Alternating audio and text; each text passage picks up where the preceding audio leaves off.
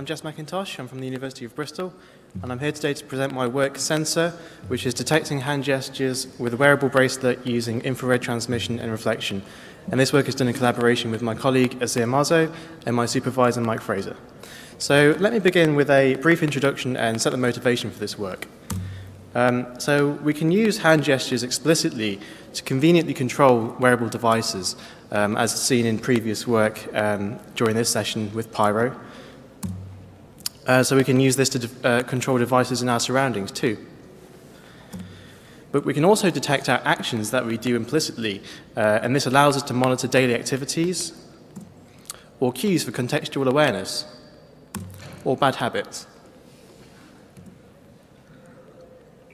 But for either use case, it's clear that they're mobile applications, and therefore the sensing apparatus must also be portable. So smartwatches are already seen as a socially acceptable placement for a wearable, and the watch strap conveniently allows space for sensors. So for these reasons, a lot of work has gone into placing the sensors here to detect the hand pose. So there's a variety of different sensing methods that's been used to achieve this, and there is associated properties that determine the method's strength and weaknesses. But in this work, we don't compare the sensing methods. Instead, we simply try to improve the accuracy of the existing infrared sensing method without sacrificing size, efficiency, or practicality. So there's been lots of previous work on wrist-worn gesture detectors using infrared, but the basic principle of operation is the same for all of these, and indeed for other techniques too. So this principle relies on the deformation of the shape of the wrist as gestures are performed due to the moving anatomical parts within. So let's look at the previous work in a bit more detail. So here's a cross-section of a wrist, and this might be a typical bracelet with infrared sensors embedded. And there will be multiple pairs of emitters and receivers of infrared light. So these each sense the distance to the skin, and thereby sensing the deformation of the shape of the wrist. It is important to note here that each pair works individually in this configuration. So I'll refer to this from now on as a one-to-one emitter to receiver configuration. But we know that infrared light of particular wavelengths can actually pass through flesh diffusely. So inspired by this, we made small changes to the previous configuration where instead now every infrared sensor measures the light level when any one LED is emitting.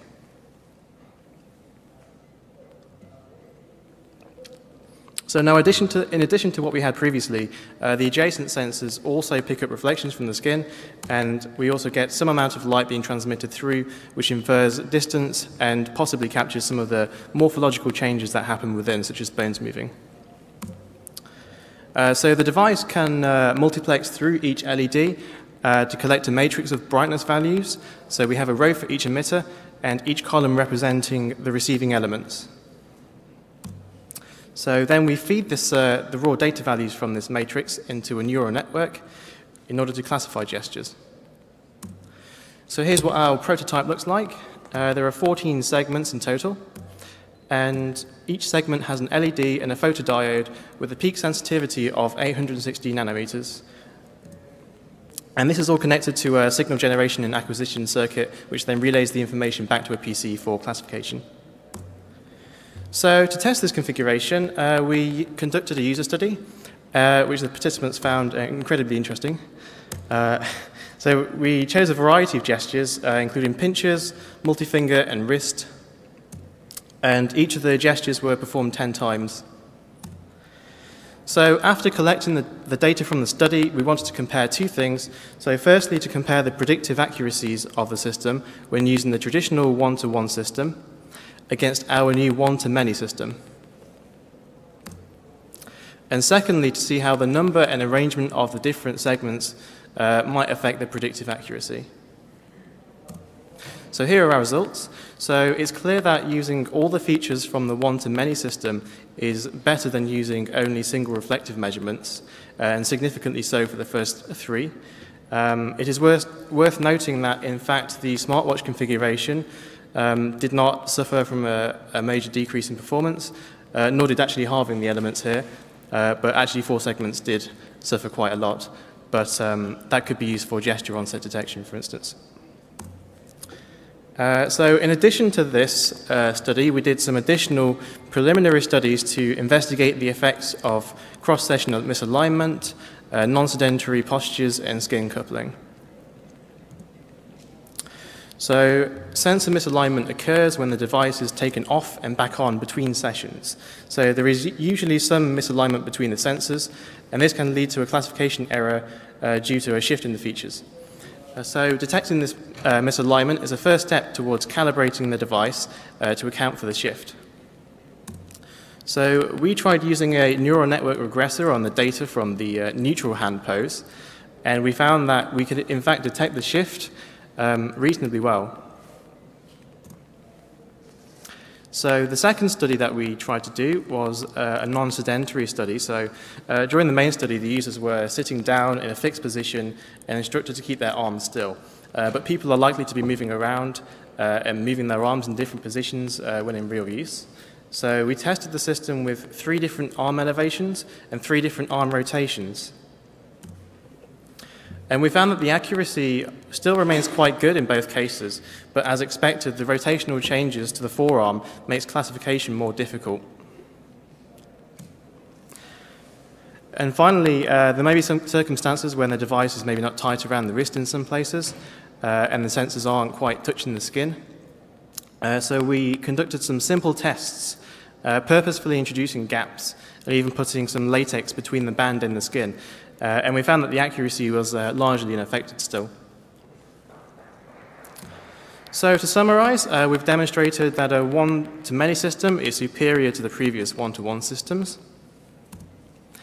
And this only requires a minor modification to actually achieve this.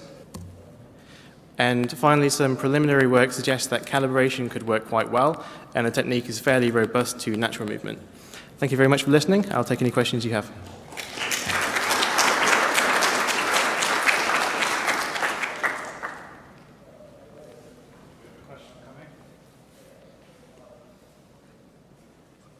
Hi, my name is Kunu Park from KAIST. Thank you for your presentation. I have a question about the lights through the wrist. You said 2 kinds of light path. First one is reflected by skin, and second one is lights that goes through the wrist. So my question is that how much does the light through the skin affects to the final classification result? Is it really important to measure those lights that goes through the skin? So you're asking about the dynamic range of it or something? No, I mean like, is it important to measure? I mean, like for example, if the light is emitted in this part, and you are also measuring the sensor from this part, right? Is it important to measure those like far? Yeah, it does depend on the distance. In some cases, some users' wrists were quite large, and therefore the light doesn't transmit all the way through. So oftentimes it's just, sometimes the ones around the edges and not quite opposite, but kind of, sort of 4 o'clock, 5 o'clock position can be detected. So yeah. So you're saying that major part of it's important to measure the adjacent sensors, right? Sorry? You're saying it is important to measure values in adjacent sensors. Yeah. Okay, thank you. All right. Any other questions? I have one for you. So to what extent is this robust to environmental interference, like from other light? Like if I'm on a bright, sunny beach and I have a lot of ambient infrared and things, but it's all kind of inside the wrist, so is it actually pretty safe against all that? So there is some light leakage, but I think you can use techniques taken from other fields, such as the near infrared brain sort of imaging stuff. And they use techniques where they can mitigate this kind of light leakage by just subtracting the background noise from your readings.